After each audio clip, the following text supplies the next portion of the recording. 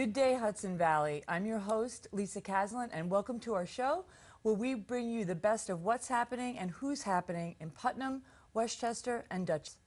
Today we have a very special guest. We bring to you MaryEllen Odell, the newly re-elected county executive. And we asked MaryEllen to come on to talk about some of her past achievements, but more importantly, what's the vision for Putnam County in 2015? Welcome. Thank you. So good to have you. So you guys have done a lot of great work, but I think everybody wants to know what's next. What's going to happen in 2015?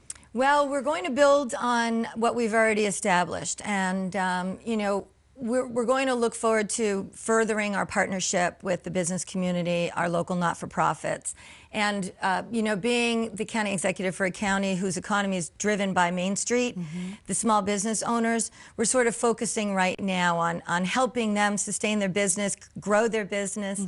That always helps everyone, sales tax revenue and job opportunities. So we're looking to further that, and we have some ideas as far as using our transportation system. Mobility is very important when it comes to commerce. And the Putnam County Chamber of Commerce has been an awesome partner with us. We've engaged them with a contract for advertising. We're very excited about the revenue opportunities to help stem the costs of this transportation program, and at the same time help our local businesses like Putnam Hospital Center advertise that they're here and that they're open for business. So you've essentially rebranded the transportation system and kind of given it a facelift, right? We have. That's great. The transit system has been in the county for 30 years, and I would challenge 8 of 10 people probably didn't even know that it existed.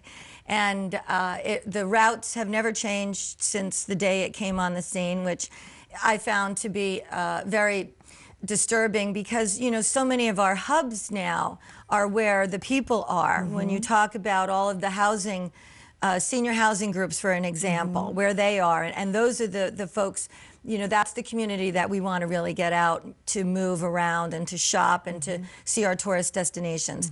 We have 2 rail lines, but 3 hubs for train stops, and we've got to get people to the trains. Agreed. And Putnam Moves is the new systems brand. We're very excited about it. Great. People may see these buses now with some images of the county throughout them, and we have a great PR firm helping us rebrand our transportation system. We're very excited about that. It's great. I want to kind of bridge to not such an exciting subject, but something that we do need to talk about. We recently talked to Sue Salamone. She was on the show from Drug Crisis in Our Backyard, and I know you've been working with her. And we were recently designated as a high-intensity drug trafficking area, which is pretty upsetting. That said, I know that your administration has really taken action on this, and you've just launched a campaign, right? One Army on the war on addiction. Yeah. We did. We unveiled it at our budget. Okay. We've been looking at what's been going on in Putnam County, what's been affecting not only our youth, but our population in sum total. And while the focus seems to be on heroin and opiates a lot of the time, we recognize that it's really substance abuse across the board, and it touches everyone. It's not just the kids. No. It's our returning veterans. Yes. It's it's women. It's something that our administration always looks at everything from a social and a fiscal perspective. And obviously the social issues are there. Families are, there's been heartbreaking tragedies in our families. And then the fiscal responsibility, if you look at the numbers, what addiction costs taxpayers, it's really, it's disturbing. So what I decided to do was include in our 2015 budget some personnel for law enforcement. Sheriff Smith had asked for 2 deputies for the western part of the county where the numbers are climbing. So we put 2 deputies over there, and we also added an investigator position. And that's in a personnel perspective. As far as funding for programs, we're going to continue to support Joe DiMarzo, our Deputy Commissioner for the Youth Bureau, and his team in making sure that they're getting in the schools and helping them out. And of course, we have the terrific program that Judge Reitz has always been in front of, and that's treatment court. And that's helping people with addiction get the proper tools that they need so that they can, re-enter society and keep their family intact at the same time. That's great. Now, obviously it's November, Veterans Day just passed, so our vets are top of mind, as they should be. The suicide rates among this community is skyrocketing, especially when you compare apples to apples on the civilian side. How are you now? I understand that you're expanding the Veterans Services Agency, right? And I think you've added more resources there. And So tell us a little bit more about what's going on. Sure, with that. thank you. We and again, I'd like to say Happy Veterans Day to all of our servicemen and women for having served our country. And our veterans are very, very important to us in Putnam County. And I've been working with them even prior to joining county government. I was privileged and honored to help bring the Gold Star Mother statue here to Putnam County, which we're proud to say we're the first national Gold Star Mothers home. So, the full-time director position for our Veterans Affairs was something that we knew we had to put in the budget, because our returning veterans, and even those who are maybe aging, are looking for services, and the government is just not keeping up with the process and the application. So we thought it was incredibly important that we convert the part-time position to full-time. And Carl Rohde, who's been very, very active in the veterans community, we're very fortunate that he'll be taking on that role. And there's so much to be said about their contribution. I look at our veterans not only as, being those who keep us free, but they're our teachers.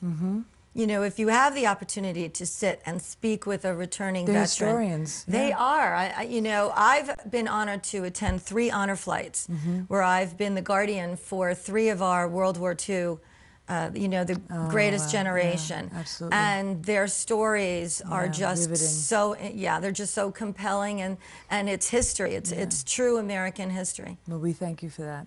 So one of the other, we talk about, the flight from New York. So many people are leaving, right, the state for many, many reasons. And I know your administration has started a pilot program where you're basically grooming younger folks and trying to keep that talent in the county. Yeah. What's happening with that?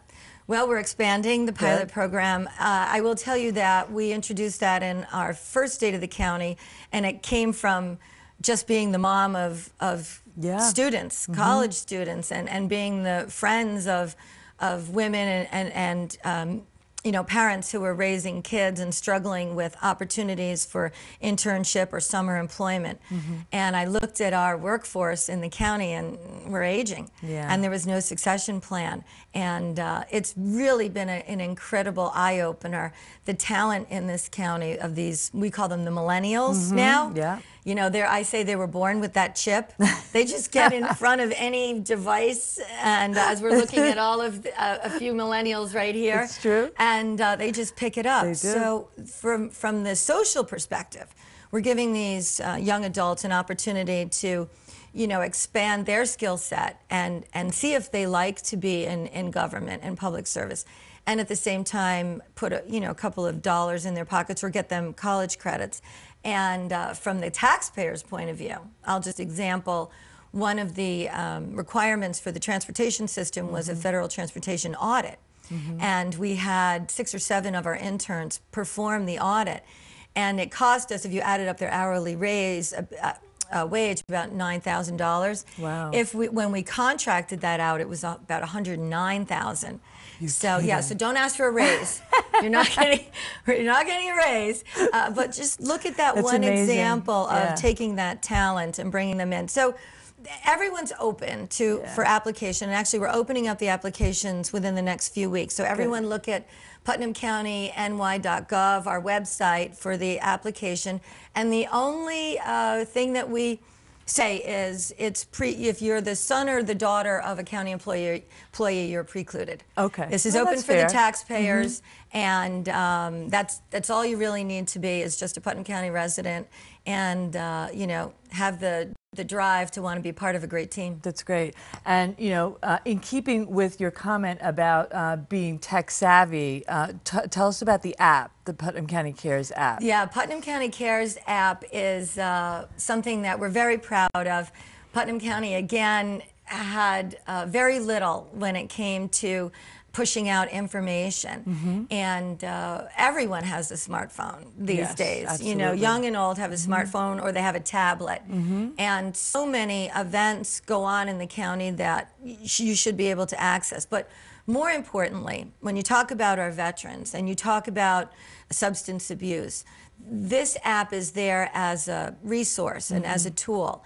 There's some applications on there if you're questioning whether someone seems a little off and you want to know if maybe substance abuse is happening, or if maybe they're depressed and you're concerned about their emotional well-being, you can access the app and it'll ask you questions. That's great. And for every answer, it will give you an alert on, yes, you should be concerned.